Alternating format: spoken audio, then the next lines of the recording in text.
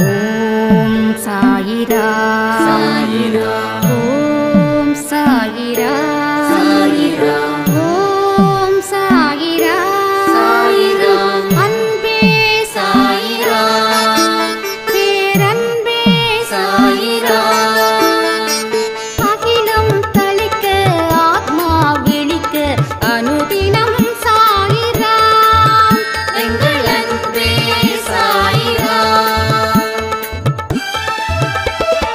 ஒன்றே இறைவன் ஒன்றே பூமிக்கென்றும் சாயிரா சரணம் சாயிரா நன்றே செய்து வாழ்வோம் நாம் ஒன்றே செய்து வாழ்வோம் அன்பே சாயிரா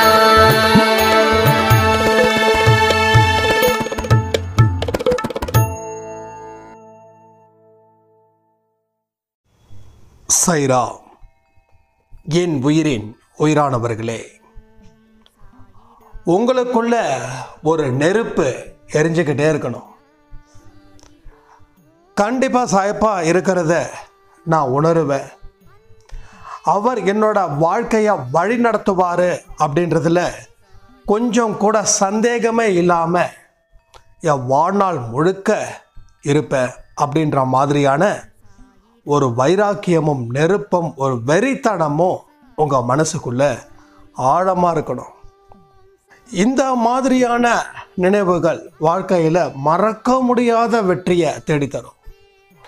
இதுவரைக்கும் மறக்கவே முடியாத துன்பத்தை நாம் அனுபவித்தோம். இனிமேல் நாம் மறக்கவே முடியாத வெற்றியை சாய்பா தேடி தேடி தருவாங்க. இந்த வெற்றிகள் மூலமாக நமக்கு எந்த விதத்திலேயோ அகங்காரமோ கர்வமோ ஆணவமோ வந்து சேராது.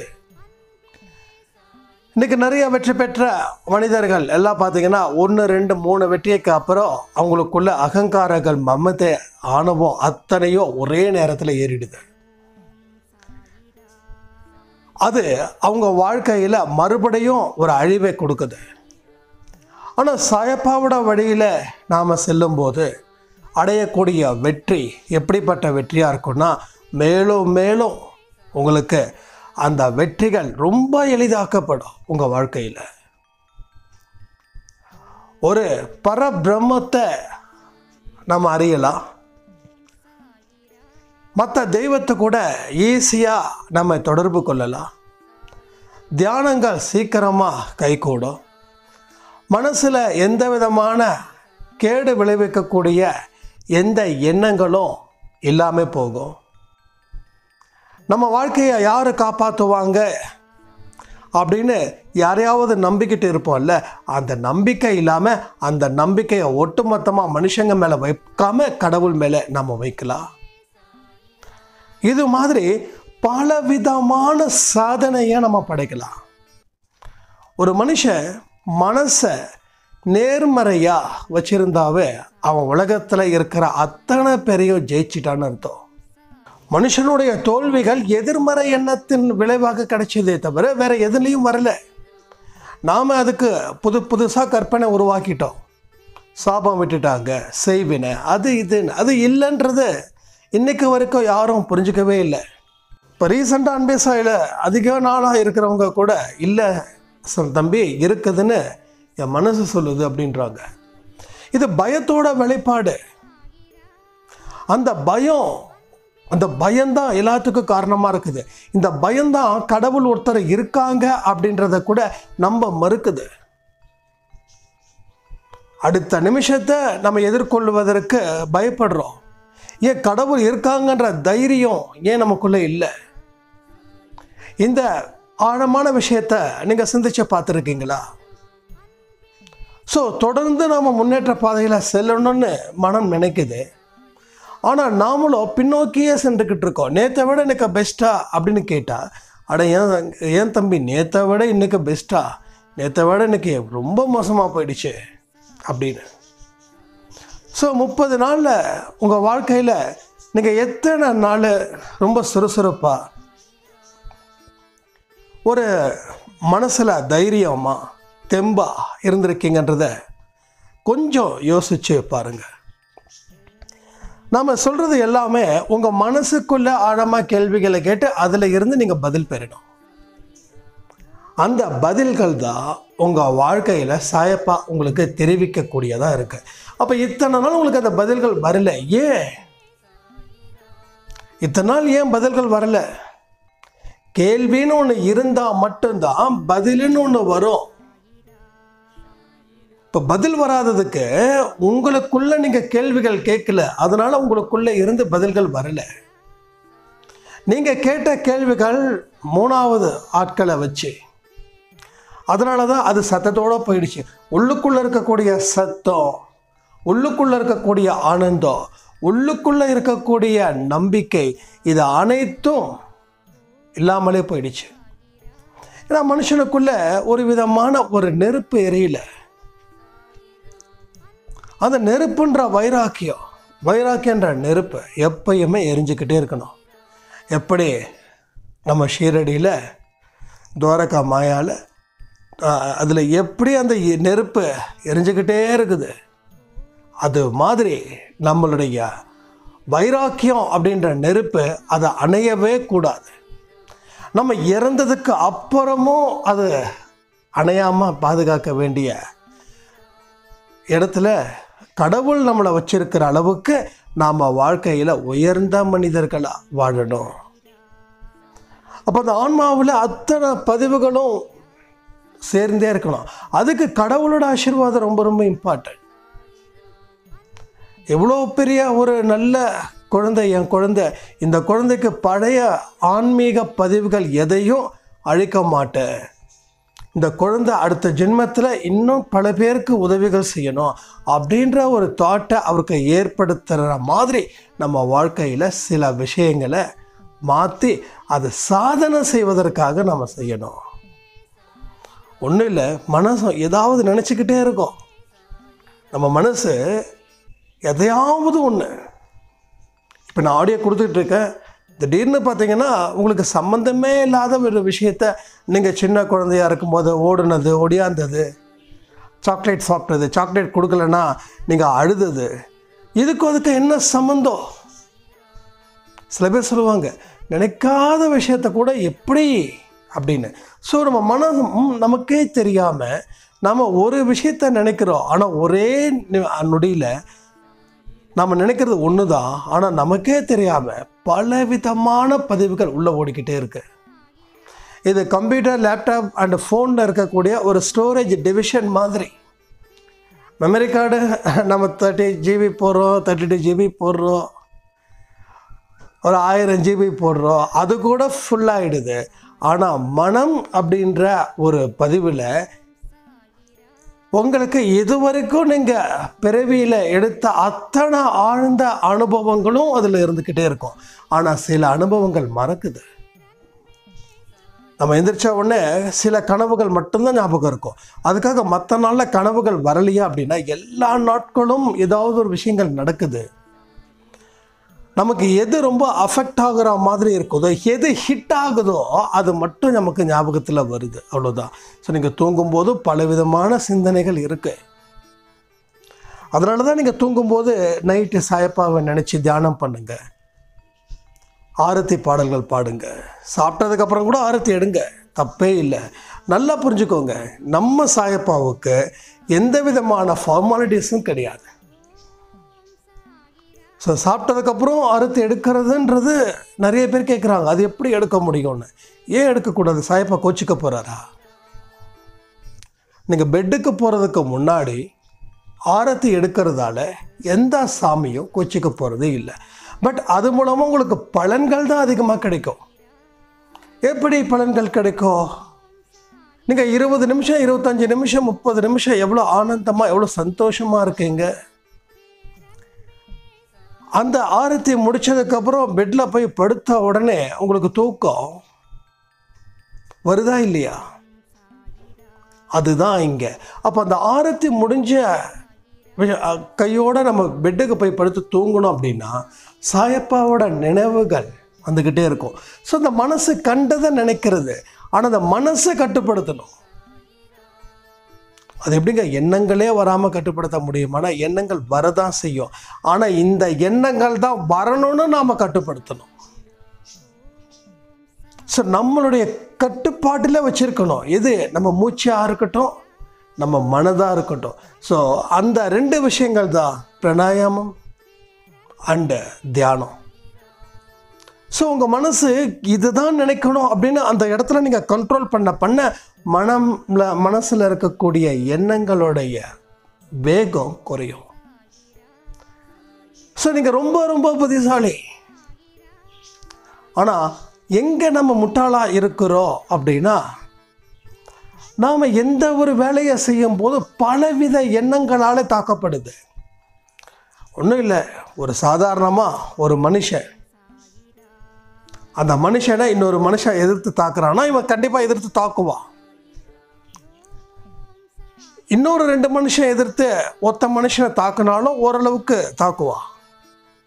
3 பேர் ஒரு மனுஷனை தாக்குனா அப்படின்னா அந்த மனுஷன் நிலை குலைஞ்சு போயிடுவான். அது மாதிரி எண்ணங்கள் அப்படின்றது ஒவ்வொரு எண்ணங்களும் ஒவ்வொரு விதமான மனிதர்கள். அப்போ கிட்டத்தட்ட 3 பேர் மட்டும் தாக்கல, 3000 பேர் தாக்குறாங்க. யாரு? நம்மளை. அதை 3000 பேர் ஒரு வேலை செய்யும் போது அந்த எண்ணங்கள் மூலமாக தாக்குறாங்க. வேலை செய்யும் போது நமக்கு ஆர்வம் இல்லை,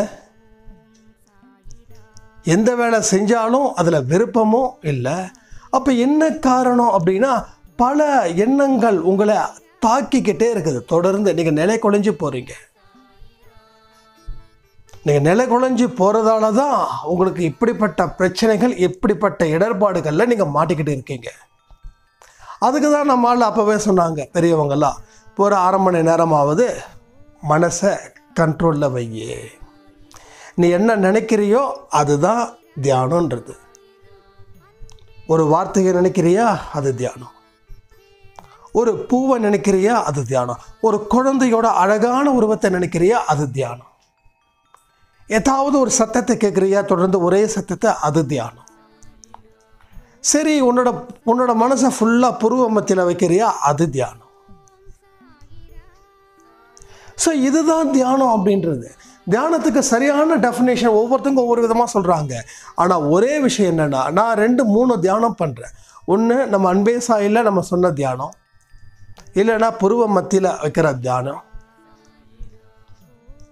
இல்லைன்னா மனசில் சாய்ப்பாவை நினைக்கிற ஒரு தியானம், இல்லைன்னா மூச்சை கவனிக்கிற தியானம்.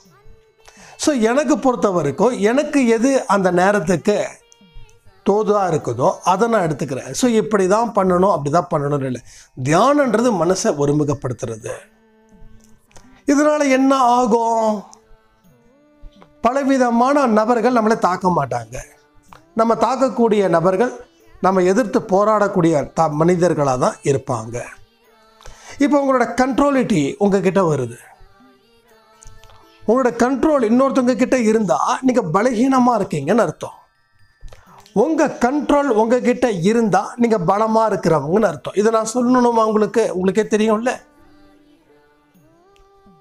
ஸோ திடீர்னு நமக்கு அடிபட்டுடுச்சு, நடக்கும்போது இன்னொருத்தவங்க துணையோடு நம்ம நடக்கிறோம்.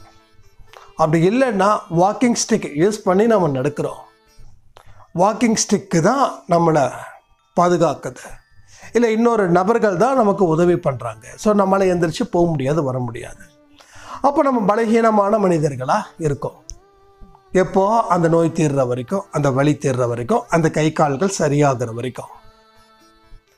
அப்போ நம்ம தொடர்ந்து பலகீனமான மனிதர்களாக இருந்தால் என்ன ஆகும்? வாழ்க்கையில் தோற்று போவோமா இல்லையா? அப்போ வாழ்க்கையில் தோற்று போனதற்கு காரணம் என்ன? பலவிதமான நபர்கள் உங்களை தொடர்ந்து தாக்குதலை நடத்திக்கிட்டே இருக்கிறதால. நீங்கள் பாருங்கள், சாய்பாபா பிரார்த்தனை பண்ணும்போதும் தாக்குதல் நடத்துகிறாங்க. நீங்கள் ஒரு அமைதியாக இருக்கணும் அப்படின்னு நினைக்கும் போதும் தாக்குதல் நடத்துகிறாங்க. நீங்கள் சந்தோஷமாக பேசும்போது திடீர்னு மூட் அவுட் ஆகிறதுக்கும் தாக்குதல் நடத்துகிறாங்க. நீங்கள் வாக்கிங் போகும்போதும் தாக்குதல் நடத்துகிறாங்க. நீங்கள் தூங்கும் போதும் தாக்குதல் நடத்துகிறாங்க. நீங்கள் உணர்வு நிலையில் இருக்கும் போதும் தாக்குதல் நடத்துகிறாங்க. ஸோ 24 மணி நேரமும் தாக்குதல் தொடர்ந்துக்கிட்டே இருந்தால் ஒரு மனுஷன் எப்படி ஆரோக்கியமான மனநிலையோடு இருக்க முடியும்?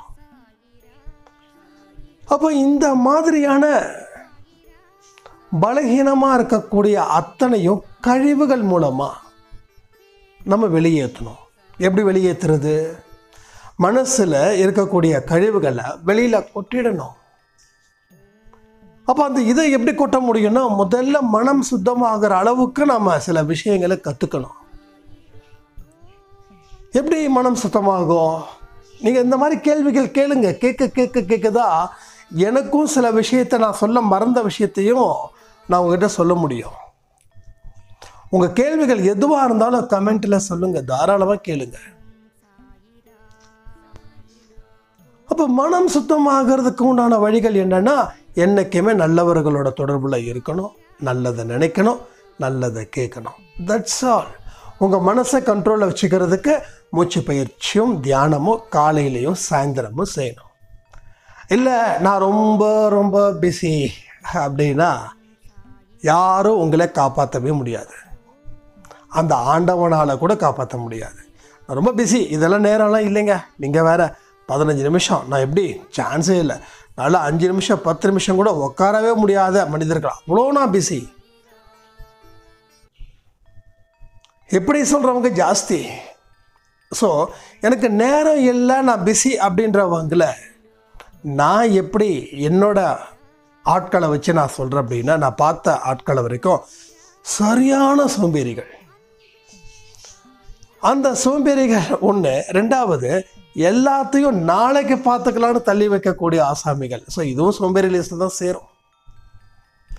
எதுக்கு ப்ரையாரிட்டி கொடுக்கணும், எதுக்கு கொடுக்கக்கூடாதுன்னு தெரியாத நபர்கள்.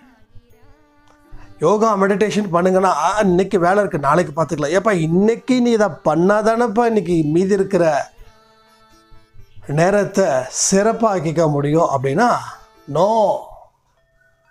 சரி, நாளைக்குன்றது நாளைக்கு. ஸோ அடுத்த நாள் வந்தாலும் என்ன நாளைக்கு, ஏன்னா இவன் தேதியோ கிழமையோ போடல, நாளைக்குன்றதை எழுதி வச்சிட்டான். இவனே படிச்சுக்கிறா நாளைக்குன்னு. அப்போ வாழ்க்கையில் பலவிதமான தாக்குதல் வரும்போது தான் இவனுக்கு தோணுது, ஏப்பா அந்த மெடிடேஷன் பண்ணலாம், ஏதோ தியானம்னு ஒன்று இருக்குதாமே அதை பண்ணலாம், ஏதோ மூச்சை கவனிச்சா எல்லாமே சரியாயிடுன்னு சொல்கிறாங்களே, மூச்சை கவனிக்கலாம் அப்படின்னு ஒரு பரபரப்பா ஒரு பயந்த நிலையில் இறுதி கட்டம் வாழ்க்கையில் போராடும் போது இவன் போய் உக்காந்தா அப்படின்னா இவனால் மெடிடேஷனும் பண்ண முடியல, மூச்சு பயிற்சியும் பண்ண முடியல. அப்போ நம்ம எப்போ பண்ணணும்னா, பண்ணுற வேண்டிய சரியான நேரமும் தருணமும் இதுதான். இப்போவே நம்ம மைண்டு கொஞ்சமாவது பீஸ்ஃபுல்லாக இருக்குது. பட் இன்னும் நாட்கள் செல்ல இன்னும் நமக்கு நிம்மதி இல்லாத இடமும் கவலைகள் நிறைந்த இடமும் நமது மனம் நமது உள்ளம் மாறிடும். ஸோ ஒரு சின்ன காய்ச்சலாக இருக்கும்போதே உங்கள் உடம்பை சரி பண்ணிக்கிறது நல்லதா, இல்லை பெரிய ஹாஸ்பிட்டலில் அட்மிட் ஆகி ட்ரீட்மெண்ட் பண்ணுற அளவுக்கு உங்கள் உடம்பை கெடுத்துக்கிறது நல்லதா? நம்ம உடம்புக்கு இம்பார்ட்டன்ட் கொடுக்குறோம், ஆனால் உடம்பை விட பல மடங்கு வலிமையானது மனது. அதுக்கு நம்ம யாரும் இம்பார்ட்டன்ட் கொடுக்கறதே இல்லை. ஸோ நம்ம இங்கே உடம்பை பற்றி நம்ம இது வரைக்கும் பேசுனதே இல்லை. எல்லாமே மனசுக்குள்ளே. அந்த உடம்பை பற்றி பேசினா கூட உடம்புல இருக்க உறுப்புகளை பற்றியும், அதுக்கு என்ன சாப்பிடணும் என்ன சாப்பிடக்கூடாது, எது மாதிரியான எக்ஸசைஸ் பண்ணணும், இதெல்லாம் அதிகபட்சமாக ஒரு 10 மணி நேரத்தில் சொல்லிடலாம்னு நினைக்கிறேன். ஆனால் மனம் சம்மந்தப்பட்டது பாருங்கள், எத்தனை ஆடியோஸ் போயிட்டே இருக்குது. நானும் யோசிக்கிறேன், எப்போ இது நிற்கும்? எப்போ நம்ம அத்தனை விஷயத்தையும் நம்ம சொல்லிவிட்டு இனிமேல் நமக்கு சொல்கிறதுக்கு ஒன்றுமே இல்லை ஓகே அப்படின்னு சொல்லி பை சொல்லலான்னு கூட நான் நினைப்பேன். ஆனால் ஒவ்வொரு நாளும் ஒவ்வொரு விதமான விஷயங்கள் இந்த மனதுக்கு தேவைப்படுற மாதிரி இருக்குது. ஸோ உடம்புக்கு மூச்சு எப்படியோ அதே மாதிரி மனசுக்கு இது மாதிரியான எண்ணங்கள் ஜாஸ்தி இருந்துக்கிட்டே இருக்கணும் போல இருக்கு. ஸோ இது எல்லாத்தையும் நாம் அலட்சியப்படுத்துகிறோம். மனம் சம்பந்தப்பட்டதை அலட்சியப்படுத்துகிறோம். அகத்தில் இருக்கக்கூடிய எந்த ஒரு விஷயத்தையும் பாராட்டவோ சீராட்டவோ இல்லை, அதை அழிச்சுக்கிட்டு இருக்கோம். வெளியில் மட்டும் நம்ம பக்காவாக காட்டிக்கிறோம், ஆனால் உள்ளுக்குள்ளே கிழிஞ்சு போன துணி மாதிரி இருக்கும். ஸோ இந்த தாக்குதலை சமாளிக்கணும்னா நம்மளால் சாயப்பாவுடைய அருளும் உதவியும் இல்லாமல் இதை சமாளிக்க முடியாது. நீங்கள் என்ன போய் படிச்சிருந்தாலும், எந்த யூனிவர்சிட்டியில் டாப் ஸ்டூடெண்ட்டாக இருந்தாலும், படிக்காத மேதையாக இருந்தாலும், உங்களுக்கு ஆண்டவனோட துணை அப்படின்றது இங்கே நிச்சயமாக தேவைப்படுது.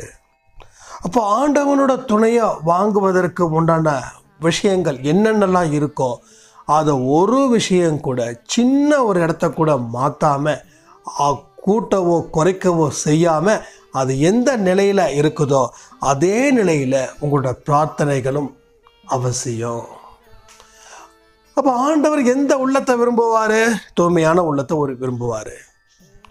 தூய்மையான உள்ளத்தில் என்ன இருக்கணும்? அன்பு இருக்கணும், இரக்கம் இருக்கணும், கருணை இருக்கணும். அன்பு, இரக்கம், கருணை, இந்த மூணும் இருந்துச்சுன்னா அதுதான் கடவுள் வாழக்கூடிய இடம். அப்போ கடவுள் நம்மக்கிட்ட வாழ ஆரம்பிச்சிட்டாரு அப்படின்னாவே உங்கள் வாழ்க்கையில் உங்களுக்கு தூய்மையான இடங்கள் கிடைச்சிடுச்சுன்னு அர்த்தம். அப்போ நீங்கள் உங்களுடைய அத்தனை எதிர்மறை எண்ணங்களும் கொஞ்ச நாளில் ஓடப்போகுது. அப்போ இந்த 3000 பேர் தாக்குறாங்க இல்லையா, ஒரு நொடியில், ஒரு நாளில் இல்லை, ஒரு நொடியில் அந்த 3000 பேரையும் அதே நொடியில் அழிக்கணும் அப்படின்னா அதுக்கு எவ்வளோ பெரிய பலம். அப்போ 3000 பேருக்கு இன்னொரு 3000 பேர் இருந்தால் தான் அந்த ஆளை எதிர்த்தாக்குதல் நடத்தி அவங்கள வீழ்த்த முடியும். அப்போது அந்த 3000 பேருக்கு நம்ம எங்கே போகிறது? இது கண்ணுக்கு தெரியாதது. கண்ணுக்கு தெரிஞ்சால் கூட நம்ம அப்பன், பாட்டன், மாமன், சித்தப்பன், அவங்க பசங்க, இவங்க பசங்க எல்லாத்தையும் உட்கார வச்சு நமக்கு வீட்டுக்கு முன்னாடி 3000 பேரை நிறுத்தி போரிட சொல்லலாம். பட் அது இல்லையே. அப்போ கண்ணுக்கு தெரியாத விஷயத்தை அழிக்கணும் அப்படின்னா அதுக்கு யார் தேவைன்னா சாயப்பாவோட படை தான் தேவை. சாயப்பாவோட படை தான் இந்த 3000 பேரையும் எதிர்த்து போராடி நம்ம வாழ்க்கையில் சந்தோஷத்தை கொடுக்க முடியும். ஸோ நல்லா கவனிச்சு பாருங்க, கண்டிப்பாக இந்த விஷயம் நடக்குமா? எஸ், நடக்கும். அப்போது ஆரம்பத்தில் சொன்ன மாதிரி உங்களுக்கு அந்த நெருப்பு எரியணும், நெருப்பு அணையாமல் பார்த்துக்க வேண்டியது உங்கள் பொறுப்பு. அணைஞ்சிடுச்சுன்னா மறுபடியும் பற்ற வைக்கிறதுக்கு பல நாட்களோ, பல மாதமோ, இல்லை பல வருஷமோ ஆகும். உடனே பத்தாது. எரிஞ்சிக்கிட்டே இருக்கக்கூடிய நெருப்பு அதை அணைஞ்சிடுச்சுன்னா உடனே பத்தாது. உங்கள் பக்திகள் தொடர்ந்து போயிட்டே இருக்க நீங்கள் அந்த பக்தி சம்மந்தப்பட்ட விஷயங்களை செய்யணும். அந்த பக்தி செய்கிற விஷயத்தை நீங்கள் தடுத்துட்டீங்க, நிறுத்திட்டீங்க, அதற்கு மேலே எந்த முயற்சியும் பண்ணல அப்படின்னா அந்த பக்தி உங்களை விட்டுட்டு காணாமல் போயிடும். அது கூப்பிட்டாலும் வராது. அப்படியே நீங்கள் கூப்பிட்டாலும் அது இன்றைக்கி வருதோ, நாளைக்கு வருதோ, நாளானைக்கு வருதோ தெரியாது. இல்லை, அடுத்த ஜென்மத்தில் வந்தாலும் வரலாம். ஸோ நல்ல விஷயத்தை தொடர்ந்து முயற்சி பண்ணணும். அந்த இடத்த என்னைக்கும் நம்ம தக்க வச்சுக்கணும். இதன் மூலமாக தான் நம்ம வாழ்க்கை சாதனை படைக்கும்ன்றதை நம்ம நம்பணும். அப்போ சாயப்பா கிட்ட மன்றாடுறதை தாண்டி வேறு எதுவுமே இல்லை. சாயப்பா, எனக்கு எதிராக இருக்கக்கூடிய என் மனசில் இருக்கக்கூடிய கெட்ட எண்ணங்களை நீங்கள் அழிச்சிடுங்க. அதுக்கு நான் இனிமே எந்த இடத்தையும் அதுக்கு தரமாட்டேன் அப்படின்னு நீங்கள் அவர்கிட்ட மன்றாடணும். எனக்கு செல்வம் கூடு, பதவி கூடு, அதை கூடு, இதை கூட, ஆடக்கூடு, மாடக்கூடு, வீடக்கூடு, நாட்டைக்கூடு, கடனாடை, அதெல்லாம் சும்மா. அதெல்லாம் ஒரு பிரச்சனை போச்சுன்னா இன்னொரு பிரச்சனை வரதான் செய்யும். என்கிட்ட இன்னைக்கு கூட ஒருத்தர் சொல்லியிருந்தாங்க, என்னோடய வீட்டு கடன் மட்டும் பிரச்சனை முடிஞ்சிடுச்சுன்னா நான் ரிலாக்ஸ் அப்படின்னு. நான் தான் சொன்னேன், இதை முடிஞ்சால் இன்னொன்று வரும் அப்படின்னு. ஐயோ என்னங்க இப்படி சொல்கிறீங்க? ஆமாம், இதான உண்மை. அப்போ வீட்டு கடன் தான் உங்களுக்கு பிரச்சனையாக இருந்துச்சுன்னா, உங்கள் பிரச்சனை முடிஞ்சிருச்சுன்னா கடவுள் கூப்பிட்டுருவார். எப்பா உன் வாழ்க்கை முடிஞ்சிடுச்சு, உன் பாவங்கள் முடிஞ்சிடுச்சு, ஓகேவா, நீ அடுத்த ஜென்மத்தில் பார்த்துக்கலான்னு. அப்படி இல்லை, பிரச்சனைகள் வரும். அவங்க குழந்தை படிப்பு செலவுக்கு மறுபடியும் கடன் வாங்குகிற நிலை வரலாம். நான் திரும்ப சொல்லிட்டேன், மறுபடியும் நீங்கள் வாங்கிடாதீங்க அப்படின்னு. இல்லை வாங்க மாட்டேன் அப்படின்னாரு. அப்போ நீங்கள் உழைக்கிறதுக்கு வேண்டிய நிலை வரலாம். உழைக்கிறதால என்ன பிரச்சனை வரும் அப்படின்னா, உழைக்கும் போது தான் அந்த பிரச்சனைகள் வரும். போட்டிகள் நிறையா வரும். எவனாவது ஒருத்தர் தலைவலி கொடுப்பான். நம்ம நேர்மையாக இருக்கலாமா வேண்டாமான்னு முடிவு பண்ணுற அளவுக்கு நம்ம மாறுற அளவுக்கு அவனோட ஆட்டம் ஆரம்பமாகும். ஸோ இதெல்லாம் தொடர்கதை.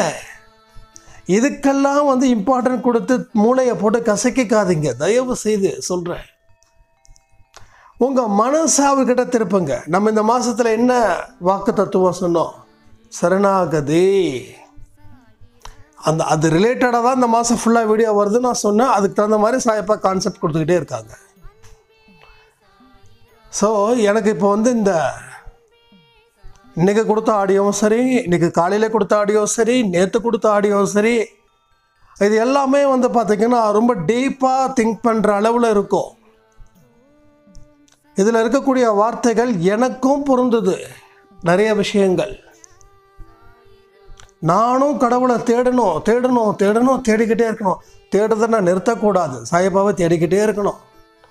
அவர் கிடைப்பார், மறுபடியும் கிளம்பிடுவார், மறுபடியும் பிடிச்சி வச்சுக்கணும், மறுபடியும் போயிடுவார், மறுபடியும் பிடிச்சி வைக்கணும். ஸோ இந்த மாதிரியான போராட்டங்கள் தொடர்ந்து இருந்துக்கிட்டே இருந்தால் தான் மோசமான மனிதர்கள் எண்ணங்கள் மூலமாக வரமாட்டாங்க. நல்லா பார்த்துக்கோங்க, எண்ணங்கள் தான் மனுஷனோட உருவத்தை, மனிதனுடைய இதை தீர்மானிக்குதுன்றாங்க. ஸோ நமக்கு நல்ல எண்ணங்கள் இருந்துச்சுன்னா நம்ம சுற்றியும் நல்ல மனிதர்கள் வருவார்கள். நமக்கு மோசமான எண்ணங்கள் இருந்துச்சுன்னா அதுக்கு தகுந்த மாதிரி தான் மனிதர்கள் வருவார்கள். எண்ணம் தான் வாழ்க்கையே. அதுக்கு நாம் என்ன செய்யணுமோ அதை சிறப்பாக செஞ்சிட்டா நம்ம எப்படிப்பட்ட வாழ்க்கையை வாழணும் அப்படின்னு ஆசைப்படுறோமோ அந்த வாழ்க்கை நம்ம இயல்பாகவே ஆரம்பிச்சிடலாம். நீங்கள் இதுக்கு பல இடத்துல போயிட்டு அந்த பிரார்த்தனை இந்த பிரச்சனை பூஜை அது இது, அந்த விரதம் இருக்கேன் இந்த விரதம் இருக்கேன், எதுவும் வேண்டாம். விரதம் இருக்கிறது இருந்துக்கோங்க, ஆனால் என் பிரச்சனைங்க தீருவதற்கு தான் நான் விரதம் இருக்கிறேன் அப்படின்னு நினச்சிட்டு தயவு செய்து இருக்காதீங்க. ஏன்னா அது மூலமாக வரக்கூடிய ஏமாற்றம் எப்படி இருக்குன்னா, கடவுள் இல்லை அப்படின்னு ஒரு முடிவுக்கு நீங்கள் வந்துடுவீங்க. அதுக்காக தான் நான் சொல்கிறேன். ஸோ நல்லா ஆழ்ந்து யோசிச்சு பாருங்கள். மெடிடேஷன்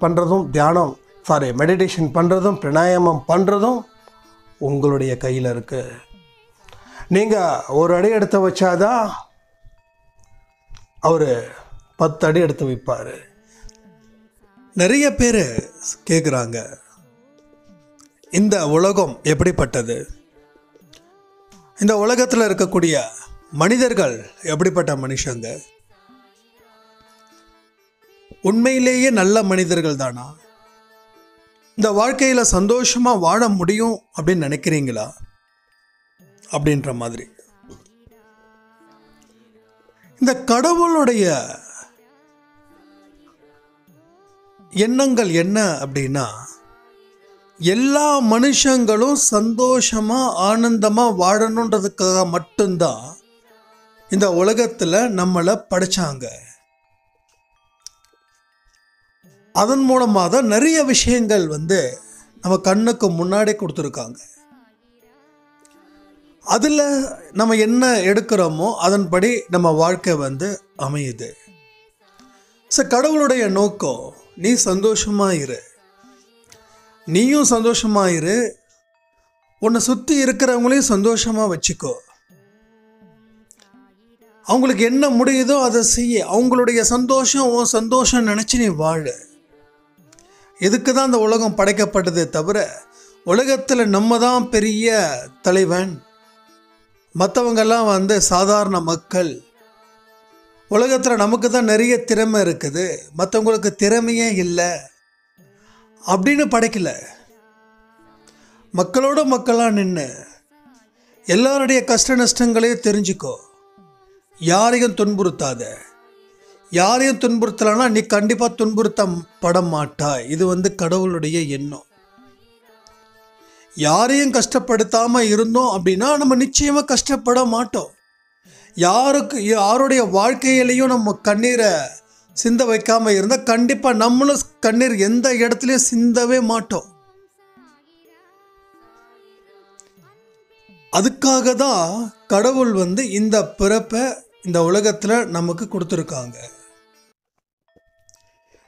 எல்லா மனிதர்களும் விழிப்புணர்வு நிறைஞ்ச மனிதர்கள் தான். ஆனால் திடீர்னு காணாமல் போயிடுறது தான் இங்கே துரதிர்ஷ்டம். கடவுள் கடவுளோட பார்வையிலே நம்ம இல்லாமல் போயிடுறோம்.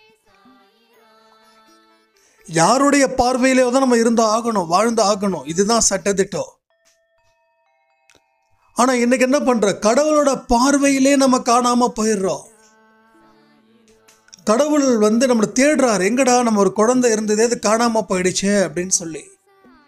இங்கே தானே இருந்தாங்க, இப்போ இவ்வளோ நாள் நல்லது தானே இருந்தாங்க, நல்ல மனசோட தானே இருந்தாங்க, நல்ல செயல்கள் தானே இருந்தாங்க, நம்ம வாழ்க்கையில் ஏதாவது உங்களுக்கு செய்யணும்னு நினைக்கிறோமே, எங்கடான்னு தேடுறாரு. கடைசியில் நம்ம காணாமல் போயிடுறோம். எங்கே காணாமல் போகிறோம்? அப்போ வேற யாரோட கண்காணிப்பில் இருக்கிறோம்? ஒரு மோசமான ஒரு கண்காணிப்போடு நம்ம இருந்துட்டுருக்கோம். அதான் மாயசக்தி. மாயசக்தி தான் நம்மளை ஆட்டி படைக்குது. ஷார்ட்டான வழி இருக்கும்போது எதுக்கு அப்படிப்பட்ட வழிகளை நீ தேர்ந்தெடுக்கிற? இப்படி போ, அதில் கிடைக்கிற சந்தோஷம் பல வருஷங்கள் ஆகும், இதில் கிடைக்கிற சந்தோஷம் இம்மிடியேட்டாக கிடைக்கும் அப்படின்னு சொல்லி சொல்லி சொல்லி நம்ம மனசுக்குள்ள நம்மளை டிஸ்டர்ப் பண்ணிக்கிட்டே இருக்குது. அதிகமாக அந்த தற்கொலை பண்ணுறவங்களுடைய விஷயங்களை நான் கேட்டிருக்கேன். என்னம்மா ஏம்மா அப்படிலாம் நீங்கள் முடிவு பண்ணுறீங்க அப்படின்னா, நான் அடிக்கடி தோணும்மா அவங்களுக்கு, வாழ்க்கையில் என்ன சாதிக்க போகிறோம், இனி என்ன சாதிச்சிட முடியும், பேசாமல் சாகிறது தான் பெஸ்ட்டு அப்படின்னு நம்ம ஒரு விஷயத்தை திரும்ப திரும்ப திரும்ப திரும்ப நினைக்க வைக்கிறதே அந்த மாயசக்தி தான். அந்த மாயசக்தி என்ன பண்ணணும்னா, உங்களை என்ன செய்யுது அப்படின்னா, உங்களுக்கு தேவையில்லாத ஆசைகளை தூண்டி விடுது, அதில் போய் மாட்டி விடுது. மாட்டி விட்டுட்டு வாழவே முடியாது அப்படின்ற ஒரு நிலையை உணர வைக்குது. இதுதான் அதனுடைய அடிப்படையான கொள்கை. கடவுள் சக்தி என்ன அப்படின்னா, நீங்கள் நல்ல சந்தோஷமாக ஆனந்தமாக வாழணும், வாழ்ந்து உங்களையும் சந்தோஷப்படுத்திக்கணும், மற்றவங்களையும் சந்தோஷப்படுத்திக்கணும். நீங்கள் சந்தோஷம் இல்லாமல் மற்றவங்களை சந்தோஷப்படுத்த முடியாது. அப்போ நீங்கள் நிறைவான மனிதராக இருக்கணும், நிறைஞ்ச மனுஷனாக இருக்கணும், மனசு நிறையணும், அன்பு பொங்கணும், ஒரு தூய்மையான வெள்ளை உள்ளம் நம்ம கிட்ட இருக்கணும். இதெல்லாம் கடவுளுடைய எதிர்பார்ப்புகள். ஸோ மாயசக்தி எதிர்பார்ப்பு ஆசையை தூண்டி ஒரு வலையில் சிக்க வச்சு நம்மளை பைத்தியக்காரத்தனமாக ஆக்கி அதுக்கப்புறம் வாழ்க்கையே முடிச்சுக்கலாம் அப்படின்ற நிலைமைக்கு கொண்டு வர்றது தான். நல்லா யோசிச்சு பாருங்க. நல்ல சக்தியில் போகிறவங்களோட வாழ்க்கை எப்படி இருக்குது, மாய சக்தியில் போகிறவங்களோட வாழ்க்கை எப்படி இருக்குதுன்றத நம்ம வாழ்ந்த வாழ்க்கையை வச்சோ இல்லை நம்ம கூட இருக்கின்ற மனிதர்களை வச்சியோ நம்ம ஈஸியாக கணிக்கலாம். ஒரு மனுஷன், நல்லா வாழ்ந்த மனுஷன் திடீர்னு போகிறான் அப்படின்னா அவனை நல்லா ஸ்டடி பண்ணி பாருங்க, எங்கேயோ ஒரு இடத்துல வீக்காக இருப்பான். அழகான மனுஷன், தத்துவமான மனுஷன், வாயை திறந்தா ஞானம் கொட்டுது, ஆனால் திடீர்னு பார்த்தீங்கன்னா எங்கேயோ ஒரு இடத்துல ட்ராக் மாறுது.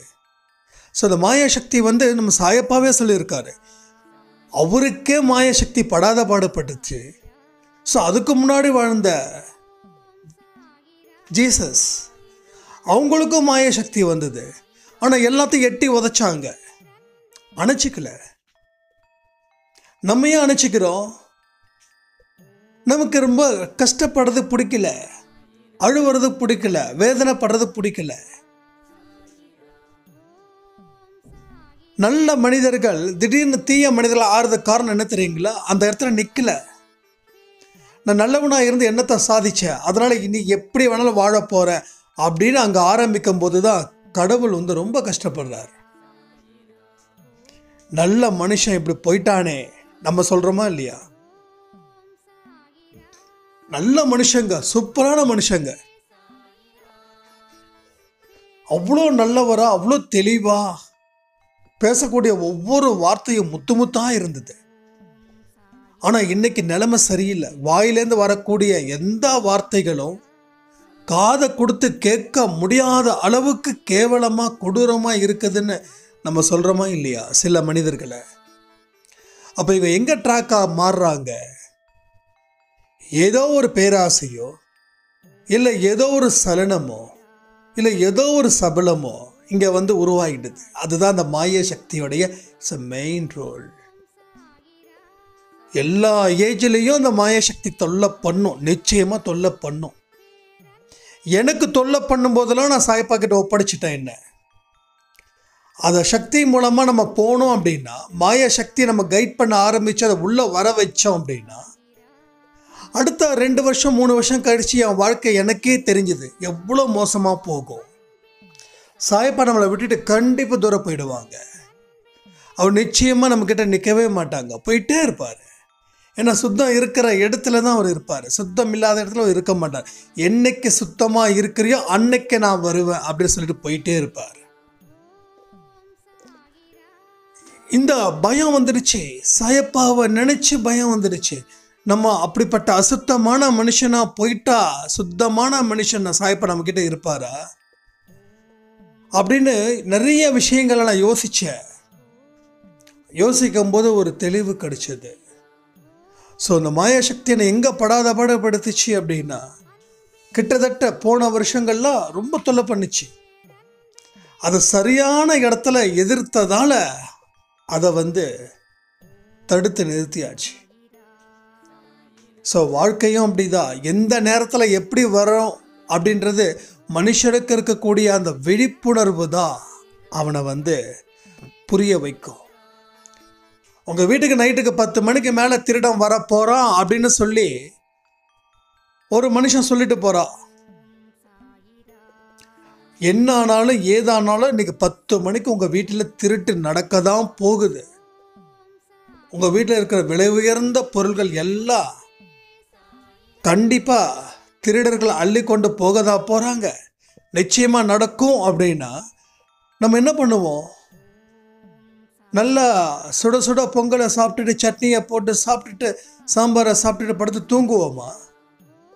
இல்லை வந்து சும்மா ஒரு காலாரம் வாக்கிங் போகலாம், அதெல்லாம் ஒன்றும் நடக்காது, சும்மா அப்படி தான் சொல்லுவாங்க அப்படின்னு சொல்லிட்டு பூட்டிட்டு போயிடுவோமா? ஸோ எங்கே உட்காந்துருப்போம்? நம்ம கண்கள் எல்லாம் எங்கே இருக்கோம்? 10 மணியும் கேட்டோட வாசலும் நிற்கும். 2 பேர் இருக்கிற இடத்துல 20 பேர் உட்கார வச்சிருப்போம். இருக்கிற சொந்த பந்தத்தில் கூப்பிடுவோம், எவனோ ஒருத்தன் வரானா வான உண்டு இல்லைன்னு பார்க்கணும். அதாவது இந்த திருடர்கள் வராங்க, அந்த திருடர்களை எதிர்த்து சண்டை போடுறதுக்கு நம்ம பல பேரை கூப்பிடுவோம், விட்டா தெரு மக்களையும் கூப்பிடுவோம். யாரெல்லாம் நமக்கு வந்து உதவி பண்ணுவாங்களோ அத்தனை மனிதர்களும் உட்காந்துருப்பாங்க. ஏன்னா 10 மணிக்கு அந்த திருடனை அடிக்கணும், உதைக்கணும். இந்த சமாதானம் பேசவா? ஐயா திருடரே, இதெல்லாம் வேண்டாண்ணா, அடிப்போமா உதைக்க மாட்டோமா? ஏன்னா கஷ்டப்பட்டு சம்பாதிச்ச பொருள், வேர்வை சிந்தினது, உழைச்சது, தியாகம் பண்ணினது, உழைச்சி சேர்த்து வச்ச பொருள் ஒருத்த 10 மணிக்கு வந்து ஒரு 1/2 மணி நேரத்தில் எல்லாத்தையும் அள்ளிட்டு போனால் மனசு படபடக்காதா? கஷ்டப்பட்டாலும் சரி, கஷ்டப்படாமல் இருந்தாலும் சரி, கண்டிப்பாக அந்த ஃபீலிங் இருக்குமா இருக்காதா? அப்போ விழிப்புணர்வோடு என்ன பண்ணுவோம்? 10 மணிக்கெல்லாம் 10 மணி இல்லை, அப்போலேருந்து நம்ம அலாட் ஆகிடுவோம். என்னென்ன வழிகள் என்னென்ன ப்ரொடெக்ஷன் கொடுக்க முடியுமோ எல்லா ப்ரொடெக்ஷனும் கொடுப்போம். அத்தனை பேர் வந்து நிற்பாங்க.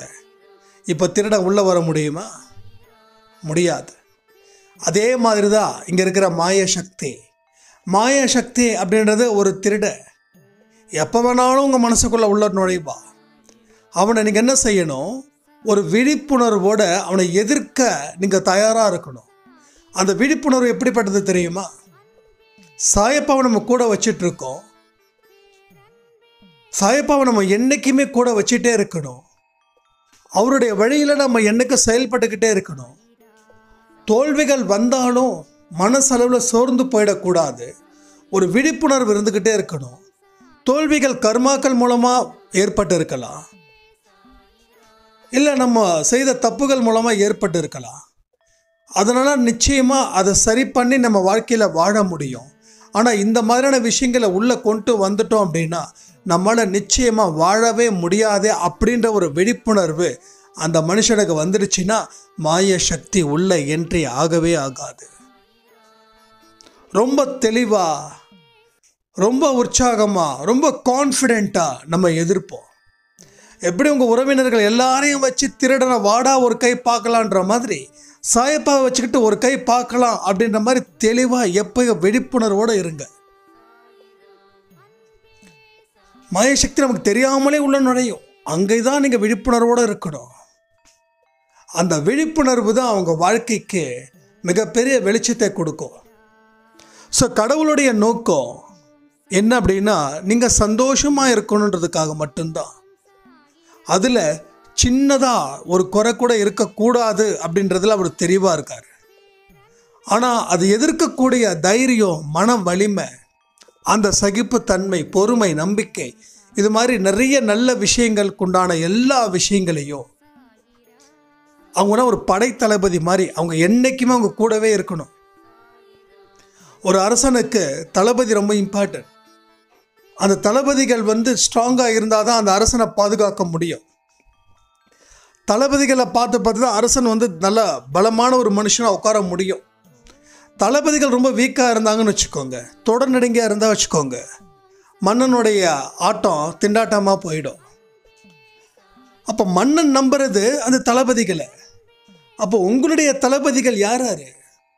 பொறுமைன்ற ஒரு தளபதி, நம்பிக்கை அப்படின்ற ஒரு தளபதி, சகிப்புத்தன்மை அப்படின்ற ஒரு தளபதி.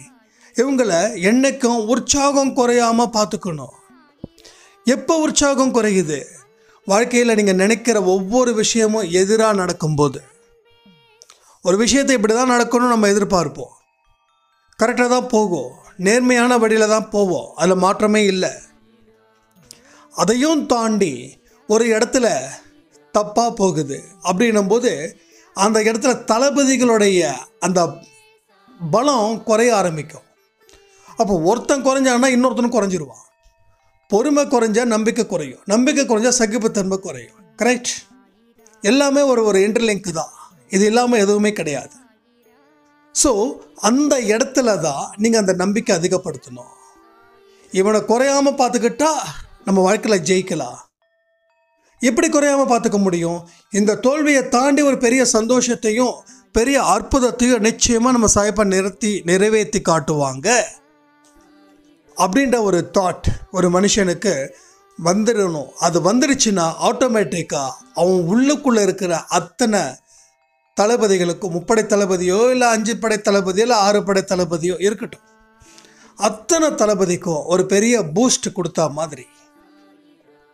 அப்போது இறைவனுடைய படைப்பு ஆனந்தமாக இருக்க ஃபஸ்ட்டு நீங்கள் ஆனந்தமாக இருக்கணும். அதை வச்சு தான் அடுத்தவங்களுக்கு ஆனந்தத்தை கொடுக்க முடியும். என் சந்தோஷம் முக்கியமே இல்லை, அடுத்தவங்க சந்தோஷம்தான் எனக்கு முக்கியம் அப்படின்னு யாரெல்லாம் தெளிவாக இருக்காங்களோ அவங்க தான் வாழ்க்கையில் மிகப்பெரிய தோல்வியை சந்திப்பாங்க. என்ன இப்படி சொல்கிறீங்க அப்படின்னு நீங்கள் கேட்கலாம்.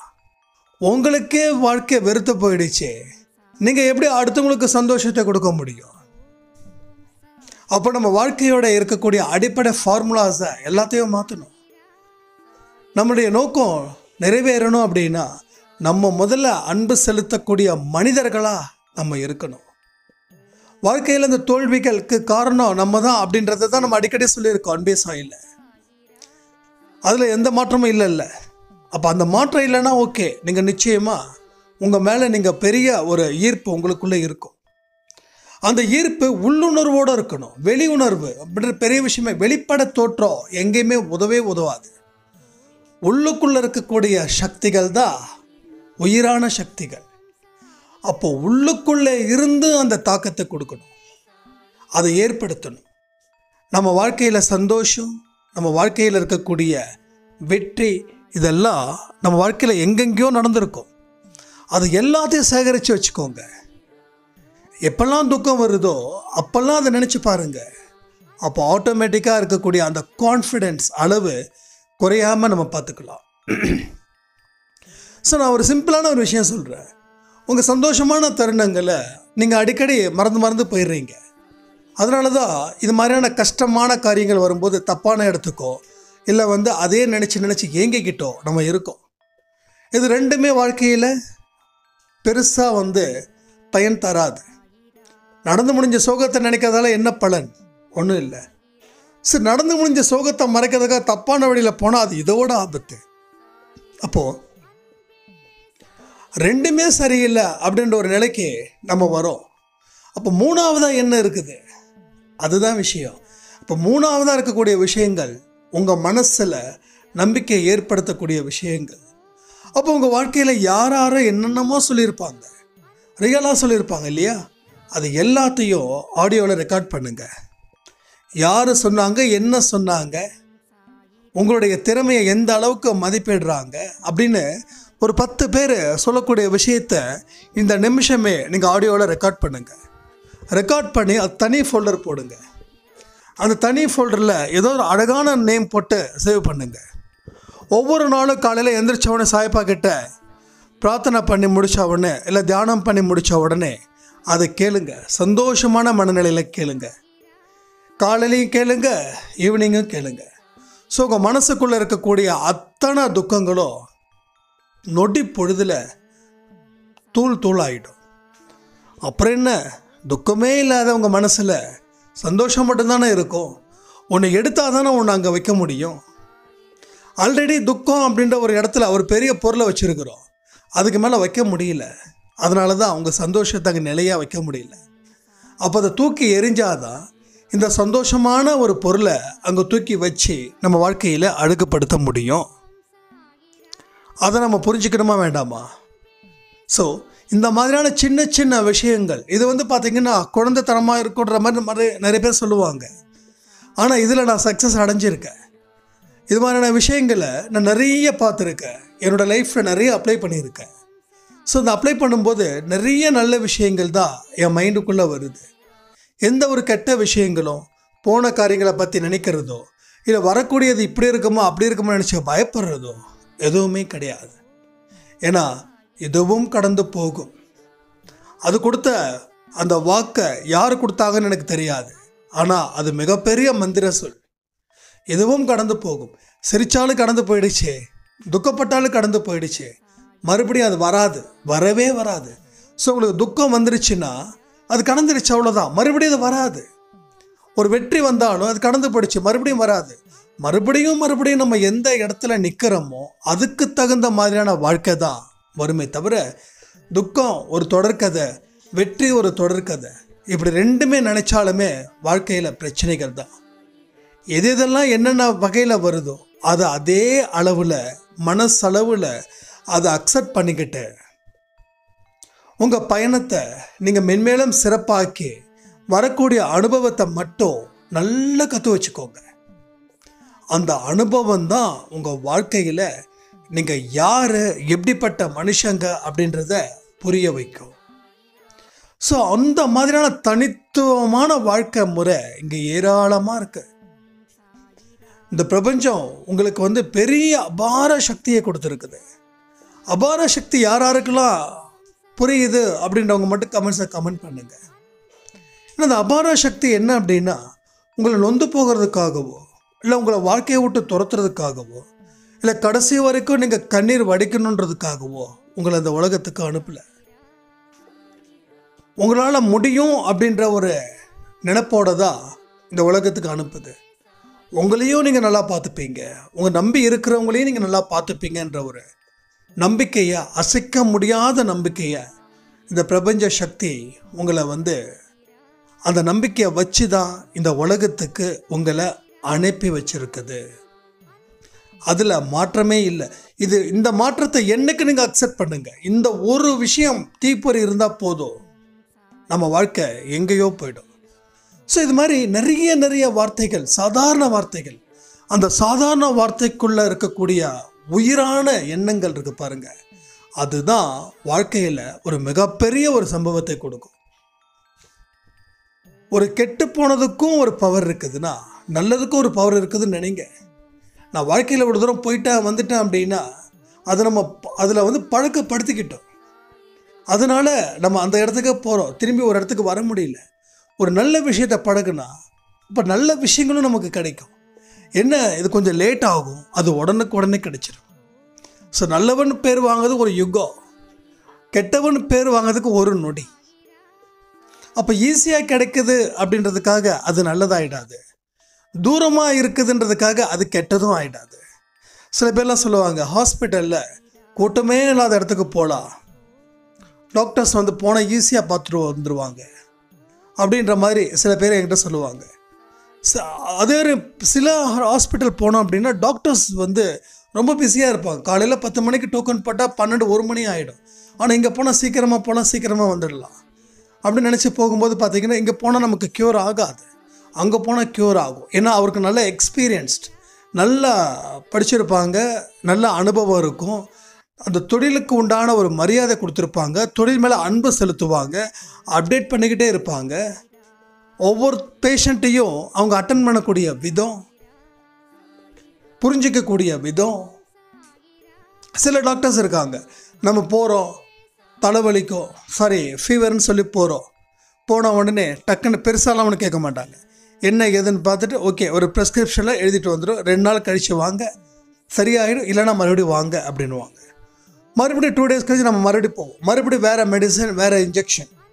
இப்படி நம்ம உடம்புக்கு என்ன செட் ஆகுதுன்னு தெரியாமல், என்ன புரிஞ்சுக்கிறதுன்னு புரிஞ்சிக்க முடியாமல் சில டாக்டர்ஸ் இருப்பாங்க.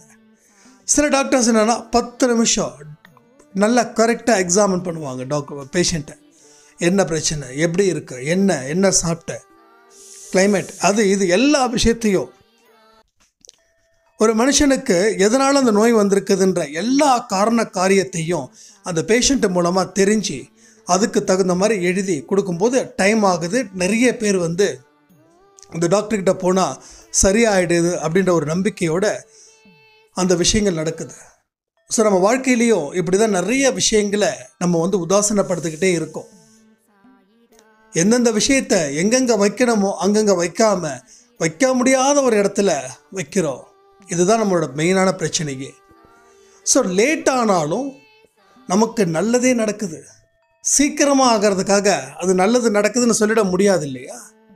ஸோ அங்கே போய் டாக்டர்கிட்ட உட்காந்து 1/2 மணி நேரம் 1 மணி நேரம் பேசினாலும் மறுபடியும் அடுத்த விசிட் அப்படின்றது அங்கே தடுக்கப்படுது.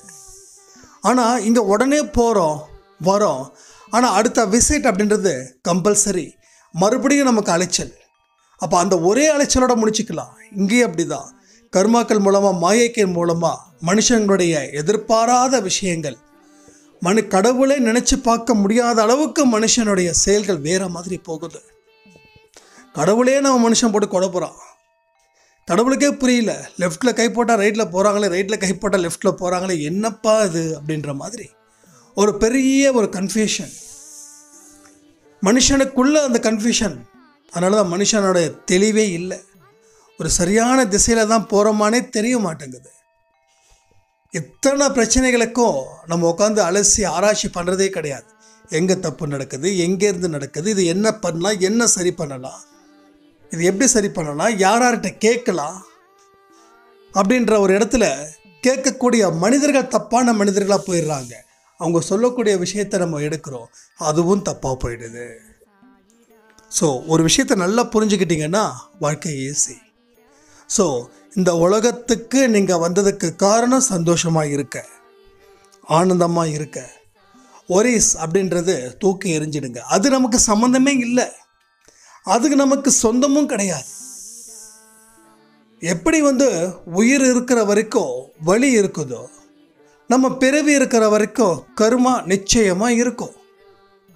ஒரு நாள் வாழ்க்கை மேலே இருக்கும், ஒரு நாள் வாழ்க்கை கீழே இருக்கும். மேலே இருக்கிறத நினச்சி ஆஹா வந்துட்டோம் அப்படின்னு நினைக்கவும் கூடாது. கீழே வந்த உடனே ஐயோ கீழே வந்துட்டோமே அப்படின்னு இருக்கவும் கூடாது. ஸோ அதான் சரிசமமான மனநிலை.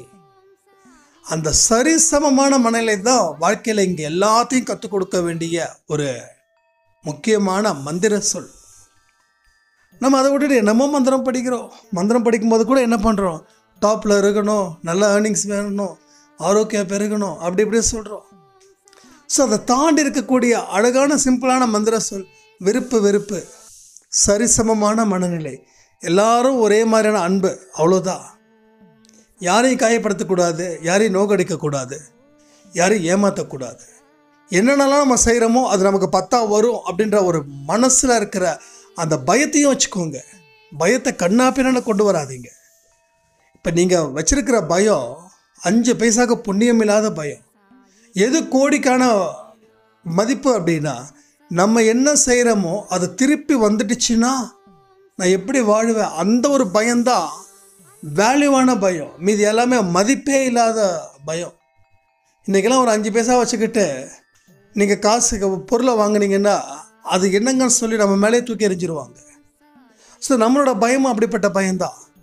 இந்த பயம் ஒன்றுத்துக்கும் கற்றுக்க விடாது. ஆனால் இந்த பயத்தை யூஸ் பண்ணி பாருங்கள்.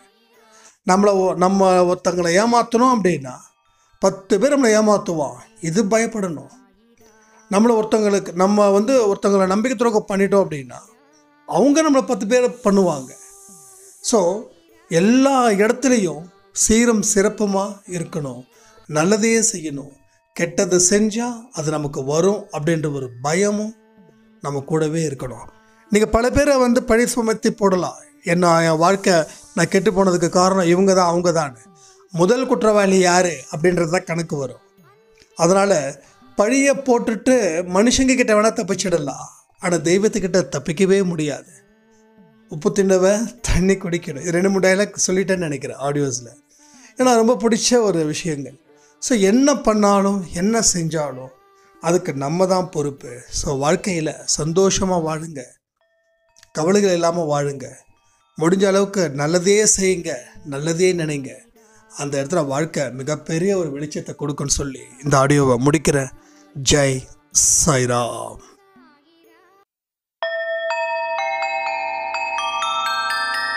ஓம் சாயிரா. சாயிரா.